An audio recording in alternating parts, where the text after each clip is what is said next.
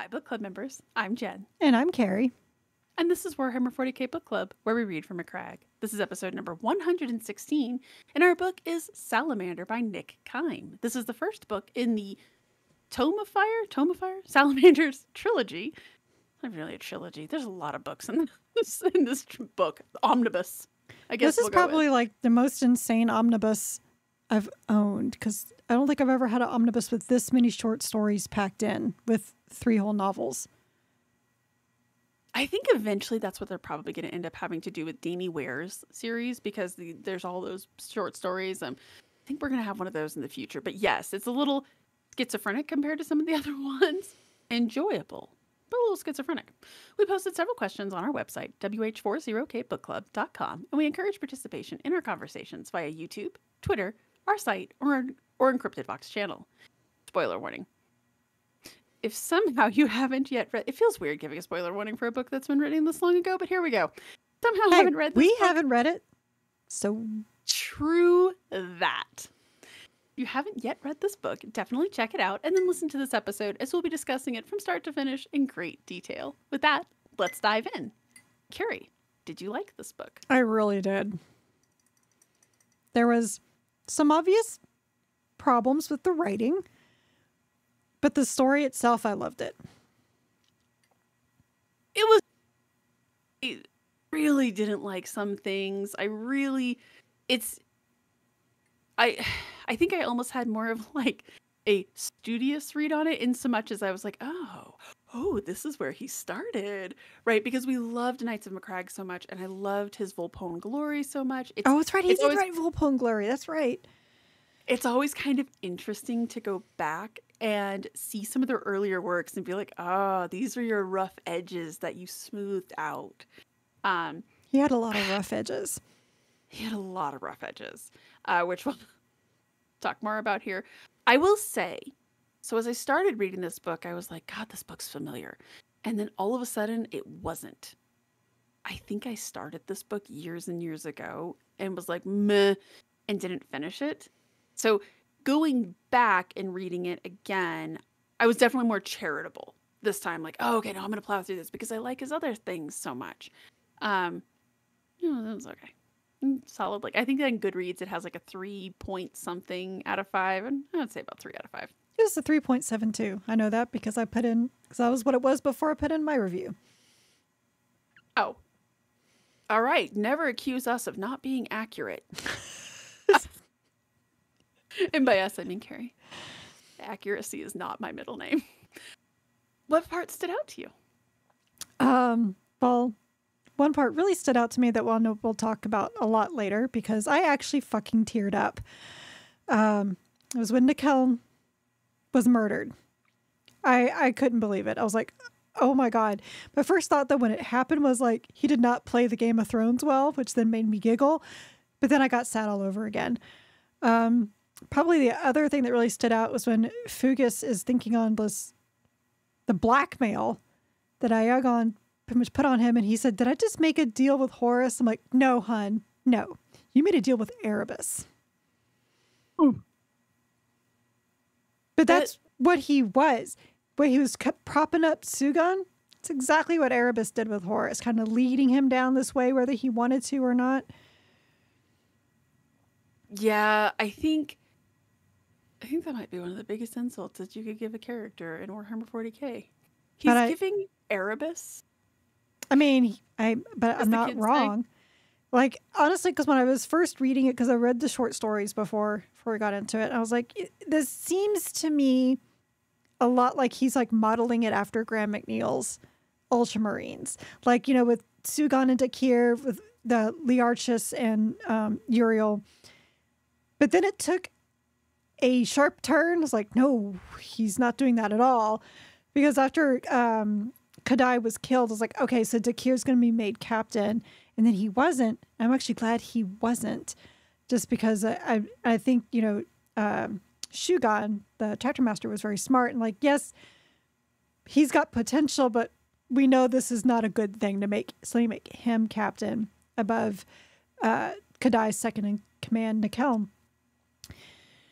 But so right there, I was like, okay, so it's not going to be like that. You still got this animosity there. But then, like I say, it took like a much darker turn, which I was like, oh no, this is not the story of Learchus and Uriel constantly butting heads. This is the story of Erebus manipulating Horus. I think, and this kind of dovetails into, I spent all day in a meeting today, a literal 8-hour meeting. Can you tell?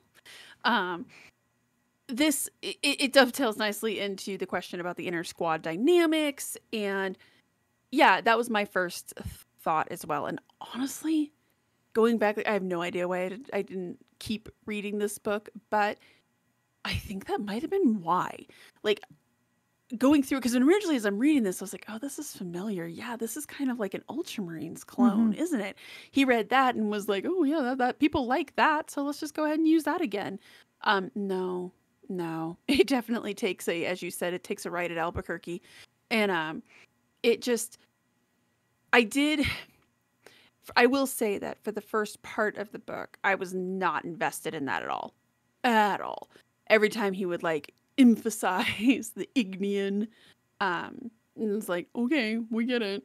But you're absolutely right. He did do a good job of taking that as like a diving off point and then turning it into something different and something that was a little bit more compelling. I think I really struggled with Sigyn in general. I thought I don't like him. I don't like him. He reminds me of that one guy in Volpone Glory, the one that just kept putting everybody down. Right. Yeah. Similar, yeah. I forget that one of the things that I always like about some of the Space Marine books is that it's very tempting to make each of the legions a monolith, right? Like, oh, well, all of the Salamanders love humans and are just kind, big, gentle teddy bears.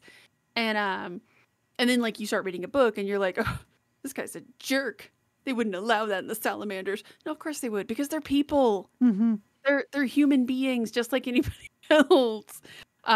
We've seen it with the Templars, right? Every now and then you get Templars who aren't quite as fanatical as the rest, right? In anything, no group is a monolith, and I think that was this one. I think I look at Space Wolves and look at Lucas, the trickster, right? Really doesn't fit in with the Space Wolves, right? Or even I would even say like it's a lot of them demonstrate. Like when we read the Chris Rate series, some of those guys were not really, and I cannot think of the main character's name, right? But after he's been in with the Death Watch, all of a sudden he's like, we're kind of animals, aren't we? And then he kind of comes back into the fold, but not like in the stereotypical way, right? So I do like when authors do something different with it. So this is really weird to say. I liked the concept of his character, but I did not like him. I don't think we're supposed to, though, either. You're not supposed to? No, you're not supposed to. I had to think about that for a second. No, you're not supposed to like him. But I liked him as a concept. I think you're supposed to pity him a little bit. I think there's a good way to describe him. But not like him. Right. You're not supposed to be like, this guy's kind of awesome. But he does add a complexity to the Salamanders that I think it's hard to say is missing, because I feel like we just don't get to see the Salamanders enough, which is sad. Can we talk about that for a second? Why? This is my first time reading the Salamanders, aside from the random short story that I would find in some of the anthologies. Okay, and not counting the Horus Heresy. Exactly. So, why though? I don't know. Are they like? I guess maybe when we get. Ooh, let's look over my teapot. That would have been bad, y'all. We get to the end of this, maybe we'll know why. Are they all just brooding somewhere? Are they on the worst scavenger hunt ever? So, if I had to go in order, it's probably the Salamanders, the Iron Hands, and the Raven Guard that I feel as though they're kind of always the bridesmaid. Like, every now and then you'll the read a poor book. guys that got massacred on Istvan 5, nobody knows what to do with. Right? Like, we've read more White Scars books than we've read more Carcharodon's books. That's true. And we have read a whole 3? I love the Carcharodons. Yeah. I'm down with them. I absolutely love them, but they are, as you would often say, a washed out successor chapter. So No. Watered down. Get it right. Watered down, excuse me. I had like and they're similar shark words. people, so they're really watered down. But I know. Come for the books, stay for the jokes. Mm-hmm. Like, we've read more books about a watered down successor chapter than we have about a founding chapter. I cannot tell you how many Ultramarines books there are, Imperial Fists, the Space Wolves, the Dark Angels. I'm trying to think of Raven Guard. Like, we haven't really read a proper Raven Guard book. We've read books with Raven Guard in them. That's why I say they're kind of always the bridesmaid. Like, an Iron Hand will get mentioned. Raven Guard will be along for the ride. The Iron Hands are just forgotten. Like, David Geimer actually wrote an Iron Hands book probably out a few years ago, which I do have on my shelf and I haven't read it yet. But they're totally, Ferrus Manus loses his head, so everyone's like, the Iron who? Warriors? And it's kind of funny because I do feel like sometimes when I think about the chapters, like, I kind of forget the Iron Hands exist. Like, their most, I think I saw this, it was a meme once. I think actually you and I have it when they talked about how, like, their biggest claim to fame, their Primarch was the first to die. Like, and we didn't read those Iron Hands books for this podcast, right? But you have read them. So that's why I say, like, maybe they're the second. The Raven Guard always seem to show up as the clinger on, right? Like, oh, no, I haven't read the Iron Hands books. I own it. I have not sat down and read it. And I want to because David Geimer wrote it, and I love his writing. Well, and also, as we're having to delve into the Wayback Machine, there's another idea. But we need more Raven Guard. I have a Raven Guard tattoo, for fuck's sake. I love my Raven Guard. My Broody Boys, which is why I was so excited in the Vulcan Shield story. I was like, oh, Raven Guard. And, then that was over really quickly. But the Salamanders, I'm trying to figure out why them in particular. Like, what? Because if you think about it, on paper, the Iron Hands, what have we always said about the Iron Hands? And then the Diet Mechanicus, right? Yay, joy. The Space Marine Mechanicus, who, I don't know, we already read enough stuff about Tech Marines and whatever. Right. The Raven Guard, one of the common things that I've seen people talk about with the Raven Guard is that the Night Lords are kind of more interesting, right? Because they're a little grumpier. And I do think that some people, whenever I read short stories with the Raven Guard, people do tend to lean into the broody emo aspect of them, which, and I'll be really honest, Gav Thorpe kind of almost killed them for me in the Horus Heresy. The Salamanders, though. Like, first off, Salamander, that's an awesome name and an awesome logo. Second off, you come from a volcano planet. And third, like, you're known for fire. Fourth, and more importantly, did you read the descriptions of these people? They sound amazing. Like, burning coal eyes. And that humanistic element about them makes them... Which is so funny that they made them look so scary, but yet they're the most compassionate. Like, yeah, that's not subtle, but that's still kind of funny at the same time. They deal with that in that Warhammer Plus story. I think it's Pariah Nexus. When he takes his helmet off in front of those children and they're all scared and he's just like, no, don't worry. This is a gift from my father, basically. And you're like, they're an interesting legion. And we'll talk more about this in a second. But the fact that their Primarch may or may not still be alive somewhere, Vulcan lives, #. I can't figure out why they are so underutilized. Not that we're going to solve this tonight, but why are they so underutilized? Well, I've been wondering that for a while. I don't even think they show up. Like the Raven Guard, I feel like we've read lots of books where it's like, oh, and then all of a sudden this Raven Guard shows up. And you're like, whoa, Raven Guard, cool, awesome. And then he's gone or does something cool and then he leaves. Like kills a couple trying to get laid. Ultimate buzzkills. But in the Iron Hands too, right? But I feel like the Salamanders, yeah, it's just weird to me. So I guess I'm glad that Nick Kyme read him. I wish this book was of better quality. Well, I mean, like we said, this is one of his first books. It was written back in 2009. So, which feels like forever ago. It's like, oh yes, one of the ancient tomes.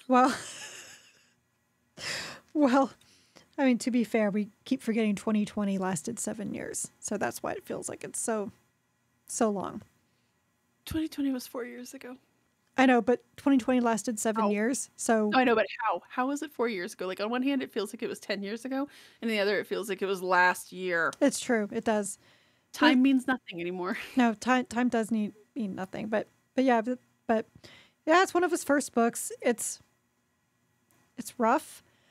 Did you like seeing them though? Did you think that this was a good first step for a new, like, I don't know how to say this without sounding weird. Yeah, I mean, I do like Salamanders because, like I said, like the only thing I ever knew about them is from the Horus Heresy, and they're kind of a little mopey right now, which, okay, I understand. Their Primarch is dead. Join the club. And, or they think he's dead. Because only 3 of them saw him rise out of the desert. But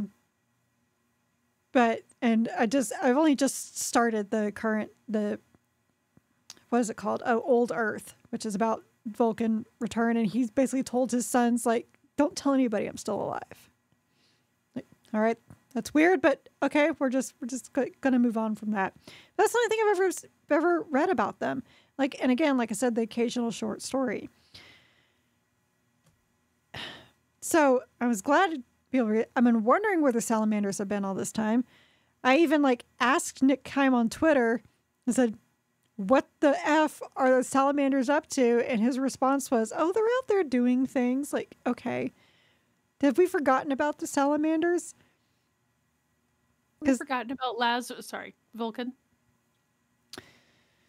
Lazarus, yes. Yes, Lazarus. I mean, I'm kind of half wondering, like today, and I was driving around, I was like, you know what? It kind of feels to me like it's not fair that the traitor Marines, you know, aside from the 2 that have been killed, like outright killed, they're all still alive. Like, we know where they are.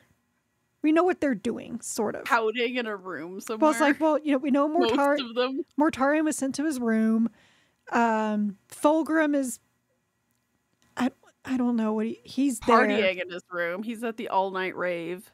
Or he's still like reenacting his the Chemos, if we're gonna say that Josh Reynolds, what he wrote was canon.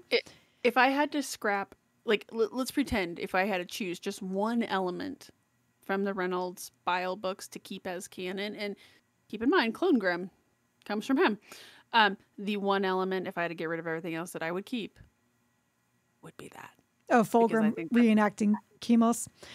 I actually think that's somewhat delightful. So we know what he's doing. Perturabo we saw in the republishing of what is that book? It's your favorite. I know it's your favorite book, Storm of Iron. That he had a nice conversation with Hanso. So that is added. That was added to the special edition because that sure shit didn't happen in the original one. Well, that's what I just said. I said in the reprint. I had to reiterate that. Okay. We know Lorgar is off somewhere pouting. Well, Erebus and Corferon are just doing whatever the hell they want. We know Angron is out there. Angry. Yes. Yeah, so that's all of them, right? I name all of them? Malfarius and Omegan. Oh, well, we have no idea what... Question mark, question mark, question mark. Question mark. I mean, I have officially read the book where Dorn killed Alfarius, and they talk about how Omegan, like, he feels stricken because he's missing a half of himself. So I'm like, okay, so Alfarius really is dead? Question mark. Yeah, like, is he? I don't even know. Maybe they don't even know. Like, they've gotten so wrapped up in their bullshit. They're like, was he? God, what if I'm Alfarius? So, like, Omegan, when he had to talk to Horus, he's like, yes, I'm Alfarius. Because now he's like the official new Alfarius. Like, who knows? So you got all those. It's not really that fair, is it? That they're all still around, and then like we got Gulliman out of sleep. We guess we have the lion out of sleep, maybe. Okay. No idea where Jagatai is. No idea where Leman Russ is. No idea what happened to Dorn, except that he's now missing a hand. And Vulcan. Like, this is kind of not that fair, guys. So let's talk a little bit about Vulcan. Because it kind of permeates the Salamanders, right? Like, everybody has this, to your point on this, right, is that everybody has this sort of tale of when their dads are coming back, right? Like, everybody knows, the Space Wolves all know, Dad's coming home when the wolf time, right? He's coming home when this is done, right? Certain people within the Dark Angels knew he sleeps. The White Scars, he's somewhere in the webway hunting Eldari. Like, he's somewhere in the webway doing some stuff, right? Like, everybody kind of has an idea of where their Primarch is, or there's some sort of myth about when he'll return, right? Corax. There's this, in Vulcan's thing, it's a little bit more nebulous, right? Oh, he'll return if we find all of the magical MacGuffins, if we go on the magical scavenger hunt, he'll return. Is it, I don't know what I'm trying to say. It seems like for a guy who was super nice and super cool, the fact that it's like, I'll come back after you find all of my stuff. Weird flex, but okay. After you interpret all the clues. If you interpret the clues and you come to this place, he's just going to be like in a room somewhere talking with Lorgar. They hugged it out. The guy who didn't even like Conrad Kurz. Like, he liked everybody and he didn't like Kurz. Is it, I don't know how to say it. Is it compelling? Do you like this about them? Is it an interesting layer about the Salamanders? So I do have a question about Salamander lore. Maybe you can answer it, maybe not. So this whole idea of the scavenger hunt from Vulcan, was that established in the Horus Heresy? Did Nick Kyme establish it, or is that just part of their lore? Oh gosh, you know what? I actually don't know the answer to that off the top of my head. Paging Skywatcher Adept. I don't actually know where that was. I know it's a thing. I don't even know where I learned that now. Was it established in the Horus Heresy? I don't think so. You're further in that than I am now. I gave up long before you did, so. Is that not even canon? Is that just a fan theory? Oh, y'all, I'm freaking out. Because, like, I don't know if he shows up in Siege of Terra or not. And then what happens after that? I think so. My husband's reading The End in the Death Part 17 right now, and I think it's mentioned that he's in there. I think he said that. It was like the one high point. The one of that like 6,000 page. Hey, it's actually not as fat as the second one, so. It's true, but combined, congratulations. You outwrote it. And they unabridged the stand. Yeah. So, anyways, does it add an interesting layer to the Salamanders? Do you like that about them? Like, again, I think this all goes back to this whole, what do we know about them? Like, us personally one thing within this I'm podcast. Not liking about that, liking about the idea of this scavenger hunt, you know, it kind of goes, I'm going to jump ahead to one of your questions, whereas like, crap.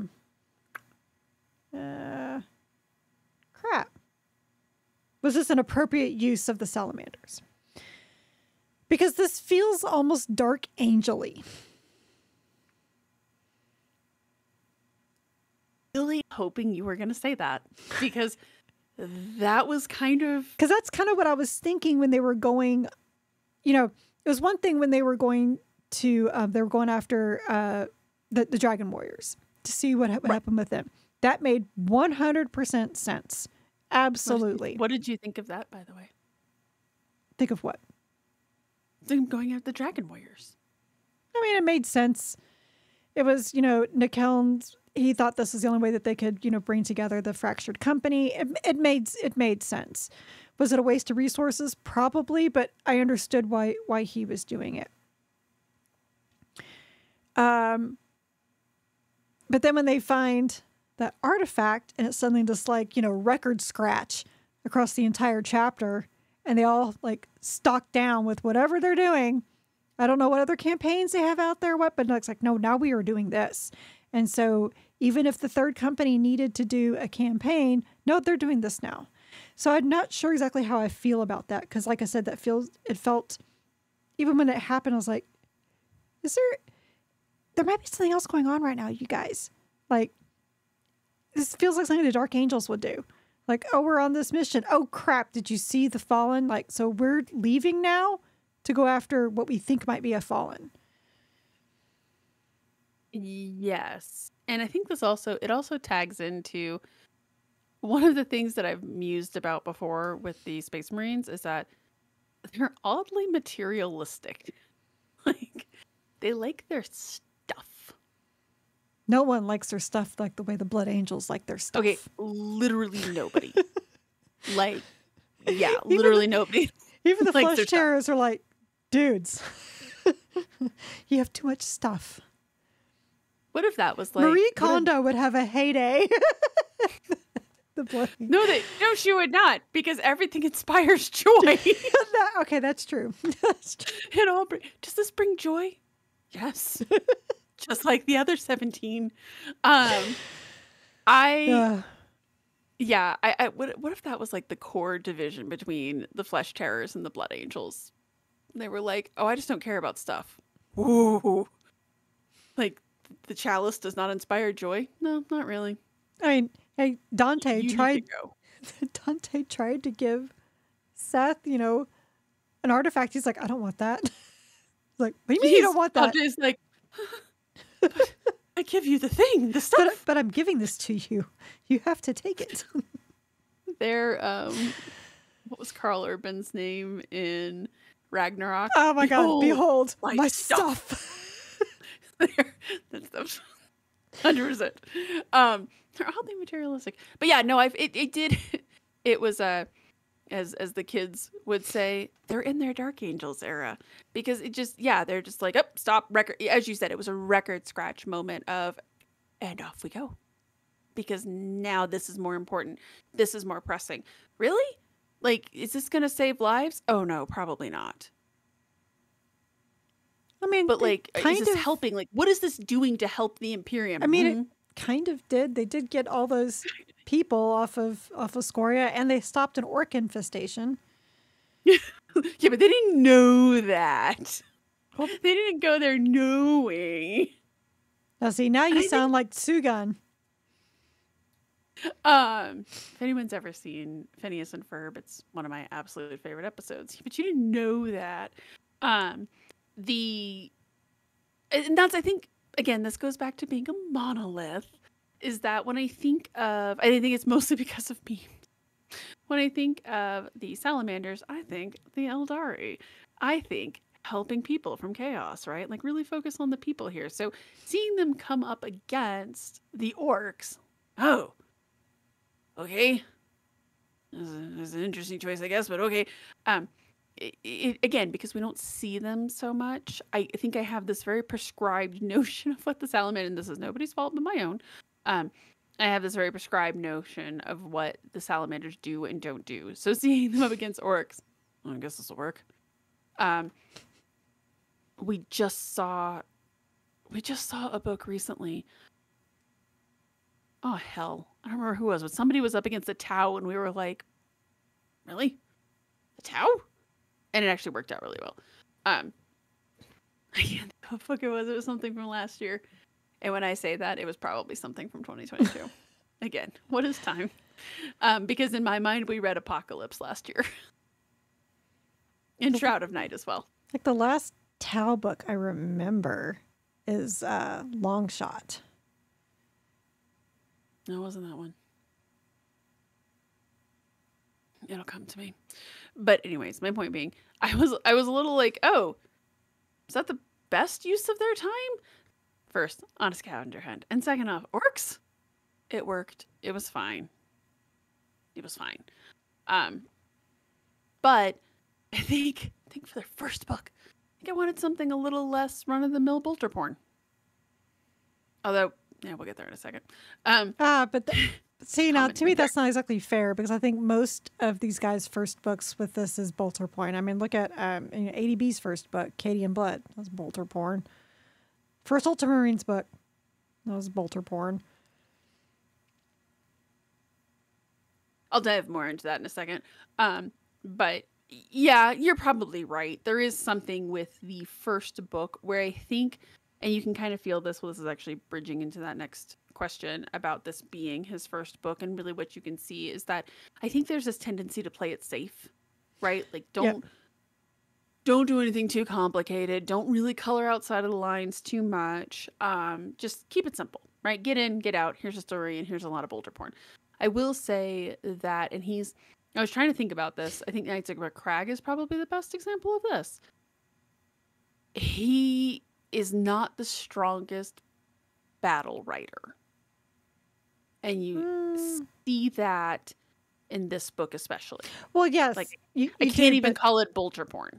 No, but I think of Knights of Macragge, though, and I think of the amazing scene of Kato Sicarius, like, sand surfing down the orc mech. All right, so like that to me is like probably one of the best battles Nick Kyme wrote, to be totally honest. Although I think he did pretty good in Voltpone Glory as well. He got better. He's grown into it. He's definitely, again, you can see some of those rough edges that he smoothed out in some of the places where he really grew and flourished. This one, that was the only thing that's like for a Space Marine book, it was a little disappointing on the bolter porn. Not gonna lie. Where I think you could almost argue that looking at that first, why can I not think of the first Ultramarines book name? Nightbringer?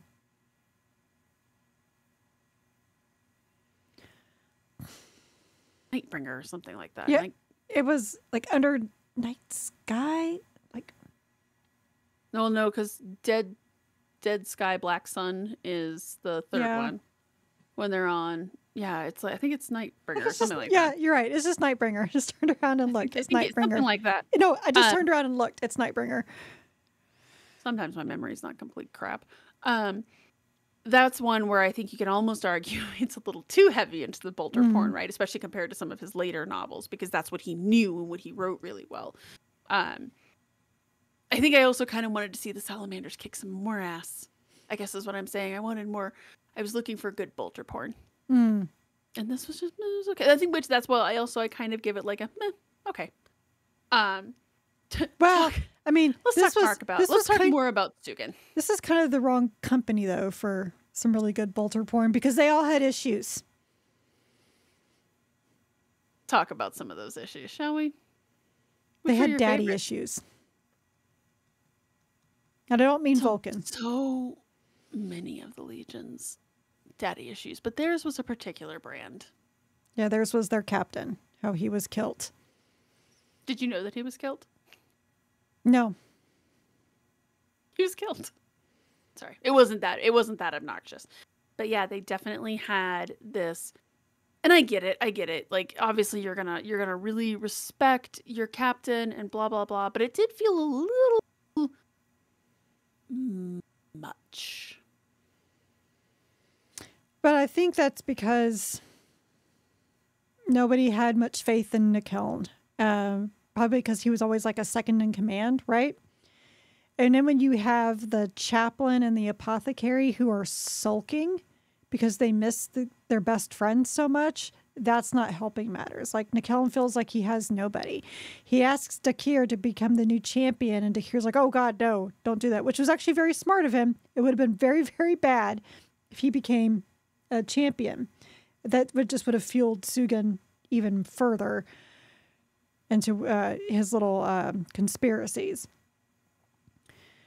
But I think it was just like, the way he died. And this is one of these few novels, I have to say, that short story, The Fires of War, is like mandatory reading for this.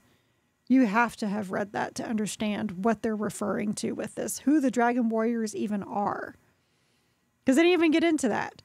They're just like, actually, so you have two things there that I want to unpack. Mm-hmm. Let's remove, we'll put a pin in that and unpack. this. We're not in your meeting anymore. So I appreciate where you're coming from, but I am going to push back on you a little bit. Oh my God. And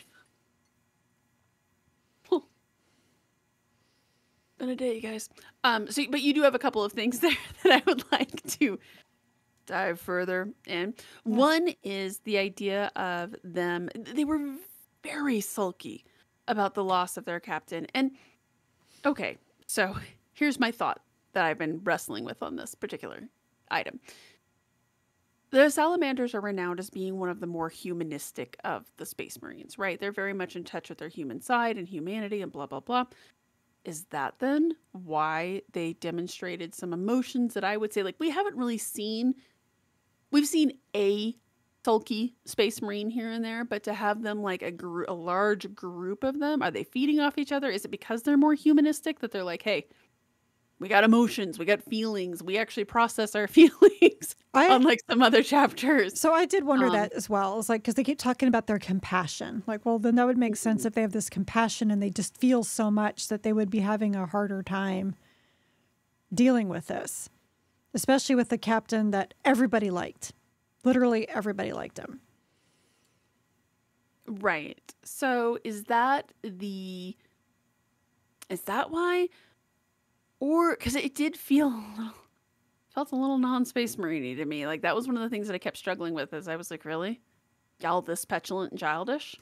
At the same time, a lot of them act like this in the Horus Heresy. To be fair. Well, and that was another thing, right? Because in the Horus Heresy... Typhon. In the Horus Heresy, they're also, like, we know already that they were a little bit more in touch with their human side, right? They were a little less murder bot. Mm-hmm. Not that I'm saying they're murder bots, but you know what I mean. Like, they were less removed from that side of them. So these guys did almost feel Horus Heresy-esque. It was weird, and I don't know how I felt about any of that. I think that was another thing that I was like, this is unbecoming. But again, maybe like the more I digest this and the more I chew on this, maybe that's just the price they pay for being like, nope, we are very much in tune with that side of us. We have that compassion. We have that emotional maturity. More business speak. Or, because one that they mentioned in here is like how they're still feeling the reeling from Istvan 5, of all things. That was over 10,000 years ago. And just the betrayal. It's like they still feel that betrayal. And even though they talk about how that they're not sure what's myth and what's real, but they know that betrayal was real. And they talk about how they feel like the chapter never recovered its numbers properly after that, and how they're not even 1,000 strong. They're still below quota, or what their max can be. So I wonder if... Below quota, now who's in a meeting? Their numbers for Q1 are very weak. We need to talk about market shares. We want to see that hockey stick growth. God. Anyway. So I wonder if that's part of it too. Just like a big, they just have like all these things. They have all these things and they actually deal with their feelings, unlike everybody else. Although the Blood Angels feel a lot too, but then they get all murdery. We don't want the Blood Angels having feels. No, because that's usually when the Red Thirst and the Black Rage happens. Yeah, their feels are bad feels. Mm-hmm. We have seen, I think maybe that, I think I'm talking myself into that's what that is just having that in touch with your feelings. And yeah, they display this. Now, I do think that kind of spoke poorly that they couldn't, okay, guys, let's snap out of it now. At some point, you have to be able to be like, okay, stop pouting, please. But I think they were trying, but then you had Sugan that kept poking at that wound because Aegon or Yagan, however, I don't know how you want to pronounce it, kept poking at it. All I could think of the whole time was that parrot from Aladdin, because it's spelled nearly the same way. Yeah, Iago. Like, yep, you're just like that. You're just as annoying. Now now he has Gilbert Gottfried's voice. That's just official. Obviously. Pretty much, yeah. Iago, that's actually quite lovely if you make that canon in your head. There's no audiobook version, so it could be. Mm-hmm. Hey, if there is one. AI generator. If there is one. You guys, you need to make him sound like Gilbert Gottfried to be amazing. I bet you there's an AI generator that would do that, some sort of deep fake. That would actually be kind of awesome. Yeah, because we don't have enough problem with deep fakes in the world. But anyway, I digress. These would be fun deep fakes, though, and all I can say is just hear me out for 1 second. Gilbert Gottfried, Erebus.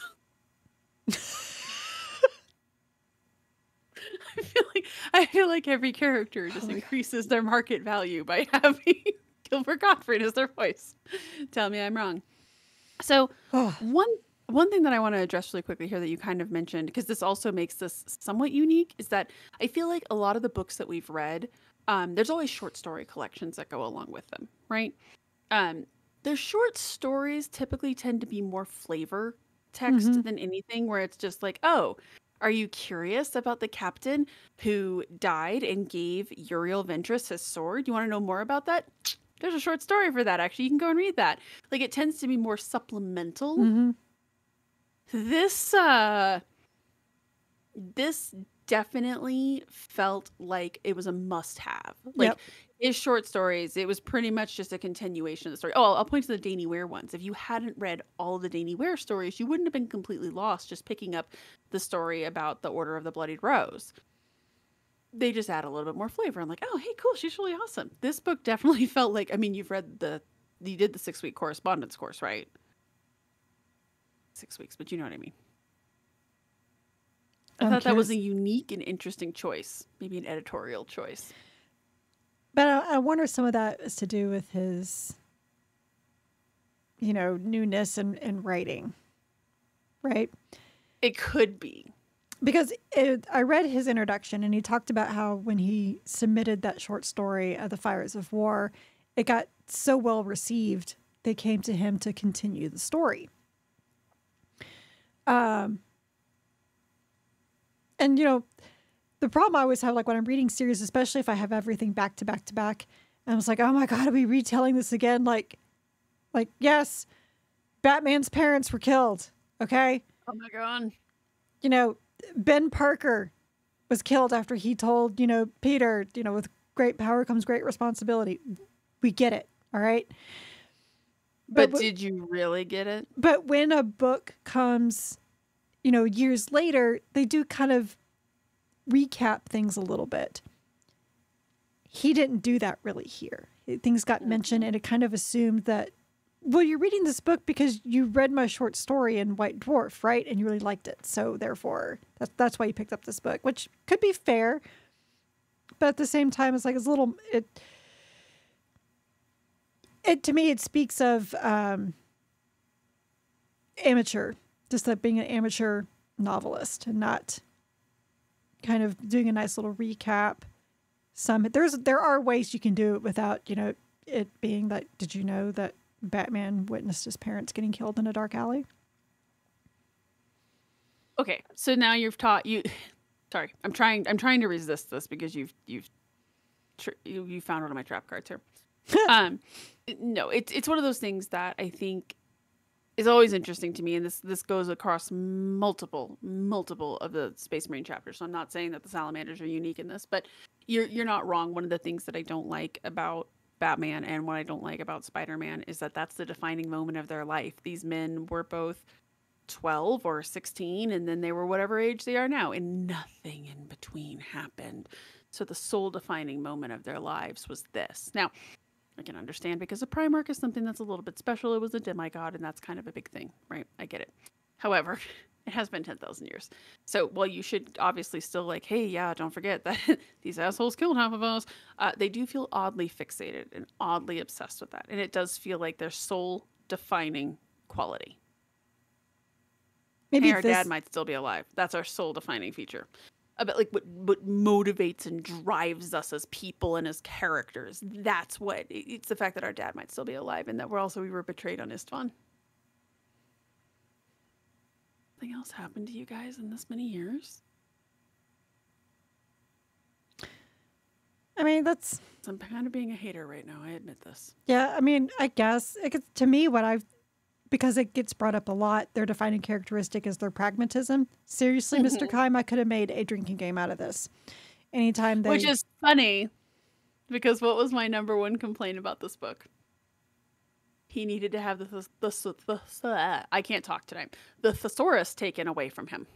Because the number of, not even $5 words, straight up $10 words, he was using that I was like, really? Really? That was the word we decided to go with? And then he used pragmatism like 6,000 times. You needed the thesaurus here and not here. Their defined characteristics was the pragmatism. Did you get that? That they're pragmatic? Because they are. I wasn't really sure if they were pragmatic, though. I wasn't picking up on that. And their compassion to wanting to protect people. Yes, so you have compassion for sure. So they kept mentioning that over and over again. This is their defining characteristic. Because I was like, yes, Janice, I get it by now. I get it. It's cool. And then it's like, but then we're so sad because of this. Like, okay, we took it to a whole different level. Yeah. But no, I understand what you're saying. I don't think it was that prominent, though. Except for, like, yes, there's a scavenger hunt, but I blame Vulcan for that. I just mean in general, maybe not in this book as much. But yeah, it's one of those things that I'm like, guys, there's been a few things that happened in the interim. Like, I will actually point to the Space Wolves. Like, how many grudges do those guys have because of XYZ battle, right? Like, they're not continually going back to that. And the Ultramarines are a really good example too, how much they were always waiting for Bob to wake up. But it was always kind of like, oh man, Dad's going to wake up someday. Anyways, moving on. Like, it's little things like that drives me crazy. And you are correct. It did have that Wayne's vibe. But yes, that's my take on that one. And it could just be because I wasn't like super thrilled with this that I was like, brr. I'm always willing to admit this. The $52,000 question, though. Are you excited for the next book? Yes. Like, are you're grabbed into the series? Oh, yes. And all of the short stories, like, the supplemental reading material. Like, I was hoping you loved this book as much as I did, because therefore you'd be like, well, let's go ahead and read the next one. Because, like... Oh, so like I was at the Night Lords. Yes. I was like, just love... Wait, what do you mean you didn't love it? Oh, fuck. So, I mean, so we have our things just because, like, I am very invested in it. I need justice for Nickel, man. Justice. Okay. I need Iagon dead. I need his family dead. I need his dog dead. We're going after them with chains and bottles. No, I feel that. Even though I wasn't, like, super involved or super invested in...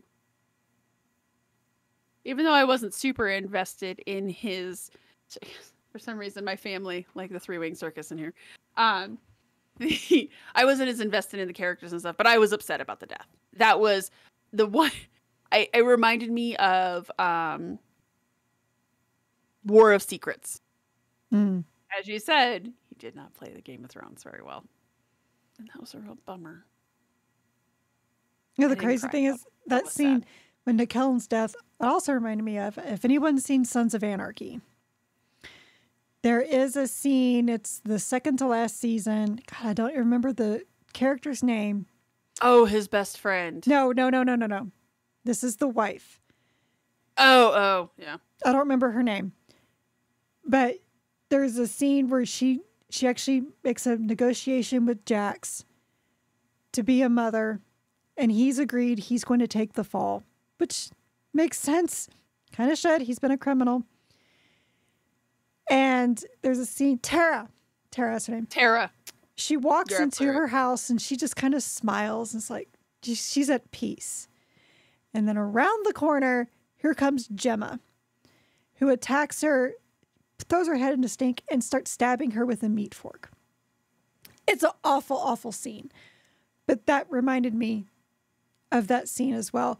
Because there's Nickel looking around. Everyone's chanting his name. He's like, oh my gosh, I have earned this. I do deserve being captain. This is amazing. And then bam, you have Gemma, aka Yagon, coming in and stabbing him in the side. He probably had a meat fork too, actually. He seems like a guy who would kill someone with a meat fork, but yeah. You picture Gilbert Gottfried stabbing someone with a meat fork. Anyways. Oh, would you picture Katie Seagal doing it? But she did. So yeah, her character in that. Oh yeah, that was actually when I stopped watching that show. It was like, and I'm out. I made it that far though. I thought she left after the best friend got killed. After Opie got killed. Yeah, my husband left after Opie got killed. I remember the character name. Look at me go. All right. Well, anyway, not that matters, but that's kind of what it all reminded me of. That's fair. That's fair. Which is funny because this book came before that season in Sons of Anarchy. So, is that? Yeah. Oh yeah, you're right. Yeah, you're right. For some reason in my head, Sons of Anarchy is like for some reason in my head, Sons of Anarchy was contemporary with like Oz and The Wire. Oh, no, it was a little after it was after The Wire. Yeah. Yeah. So again, it had good moments in it. I'm excited to read the next books. You could see that. I mean, again, that one comes out in 2009. I'm again, from a clinical studious perspective, I'm excited to see how he grows as an author and how this continues. I want more books about the Salamanders. So yeah, even though I wasn't super crazy about this one, I'm going to keep reading it because Salamanders and because we need to dig into the Wayback Machine, and my best friend loved it. So we have to keep going on with it because solidarity, brothers. There's a question you didn't put in here. Huh. Were you surprised about Dakir? We haven't even mentioned Dakir very much.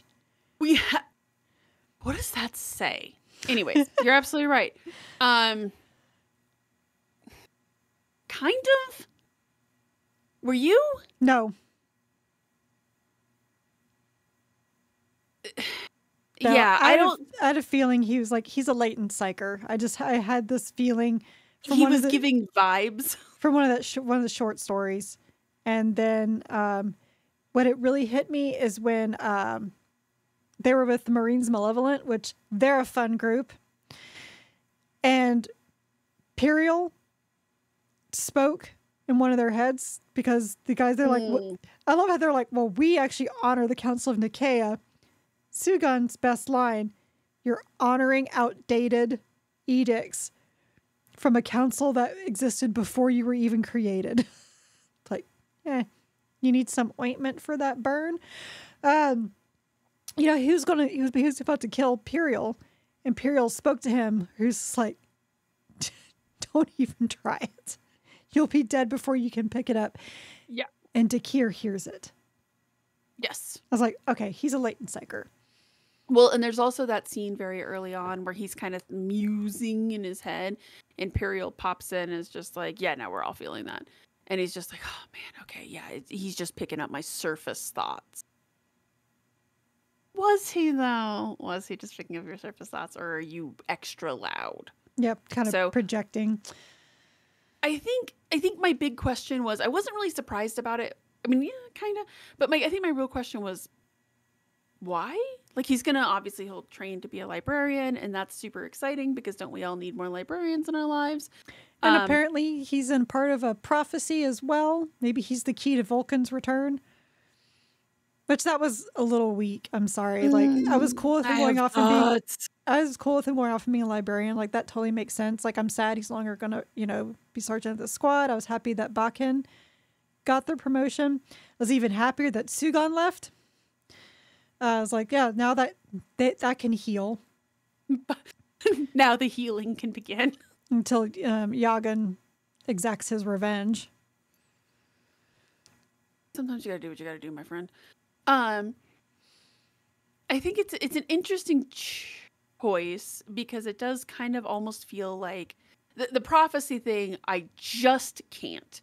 I am not a chosen one fan. I know. I do not like messiah figures. When that happened, I was prophecies. Like, and this is where Jen hates the book. Pretty much. I am not a prophecy fan. I just am not. unless it rhymes. And I don't know. I think my first thought was this guy. This is our chosen one. Again, I like the idea. It's always interesting to me when here's another fun thing. Late stage psychic manifestation, right? Because now we're seeing that a lot now because of the rift. This is pre-rift.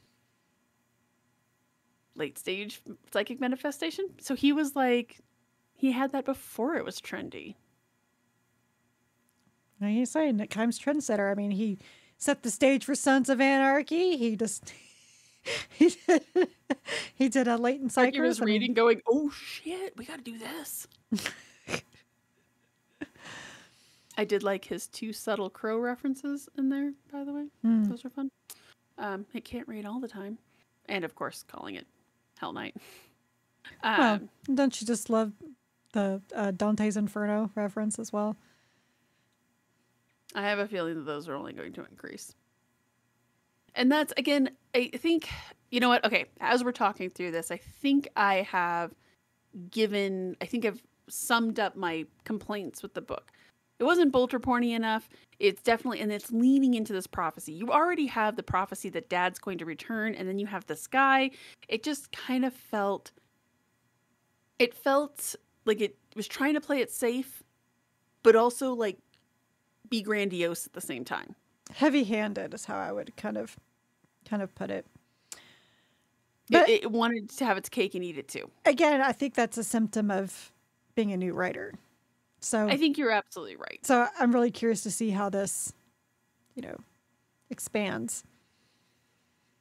But I guess I'm going to have to wait. That's right, because we got Yarick up next. We got Yarick. And we promised this time we are actually going to read Imperial Creed. Blame the Games Workshop and their shipping schedule, people. Yes, my copy of the Omnibus is coming, allegedly. It'll be here this week. So my copies of the Yarick books, the individual books, are in boxes somewhere in the basement, and ain't nobody got time for that. And everybody likes an omnibus. It has short stories and stuff in it. They're just more better. So as we continue to dive into the Wayback Machine, I did notice that somebody also suggested Baneblade by Guy Haley. Yeah. We'll have to put that I was looking at that. Seems interesting. We'll have to put, yep. I'm 99% certain that my husband read that one. We'll have to read that one coming up as we're going into the Wayback Machine. So keep your suggestions coming, but we did learn our mistakes from the Fabulous Bill series. We shall not be ODing on them, so we're going to probably leapfrog through these 3 Wayback series as we go through. I'm kind of excited. It's a nice blend of chaos humans and humanistic space marines who are pragmatic. Yes, the pragmatic yet compassionate. But also somewhat petty and mopey. And yet he kept talking about how that they were big isolationists. I'm like, this doesn't make any sense. How are you going to be compassionate and yet you have to be isolationist? Like, I don't get it. The math ain't mathin'. Yeah, I feel that, actually. Why don't you just say the chaplain is a jerk and move on? Like, pretty much. Do you want to take us out, Carrie? I suppose I will. Because I don't have anything set up here. Because I don't know. I'm sorry, people. I suck today. It happens. That's what happens when I don't start reading the book until Friday. We both have had a week. It's been something, I'll say that. So, you've listened to the Warhammer 40k book club episode regarding Salamander by Nick Kyme. Be sure to join us next time for Imperial Creed. Promise. For realsies this time. So we are an unofficial book club and not affiliated with the Black Library or any of its affiliates. You can find both the vidcast and podcast on our website, WH40kbookclub.com. If you like this episode, please like, subscribe, give a review, and all those wonderful things to the vidcast on YouTube or the podcast, literally anywhere you get podcasts. And come join our Discord. We actually have fun discussions going on there. And a lot of people actually show what they're painting. And I'm like, I'm not one of them, but I appreciate all of the art.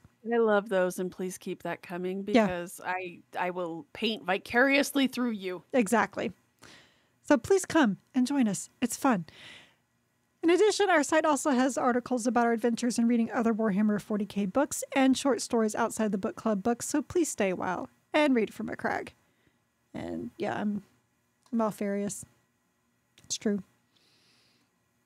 I actually just rearranged my bookcase, and I want everyone to know that I made the conscientious decision to put my chartreuse on the bottom shelf. I know what you're saying to yourself. Nobody put chartreuse in the corner. Afraid it was done. That doesn't make any sense. Why would you do that? Now you can't even point to it and say, get you some chartreuse. Get you some chartreuse. No, that doesn't work. Then promptly put it in the corner. No, you need to reorganize your bookshelves again. Y'all, it's like the beacon of Gondor on that bottom shelf. I installed something that has an LED light on the second shelf, and you can still see chartreuse. But we can't see it. I'll put chartreuse back up top. Yeah. We can't see it. That's all that matters. We can't see it. I'm gonna frame it and just hold it up every night. There you go. Get you some chartreuse that will match Carrie's nails. Hey, yeah, put your hands up. Get you some chartreuse. Yeah, get you some chartreuse. I actually kind of match my cup. You do, actually. Good night, everyone. Good night.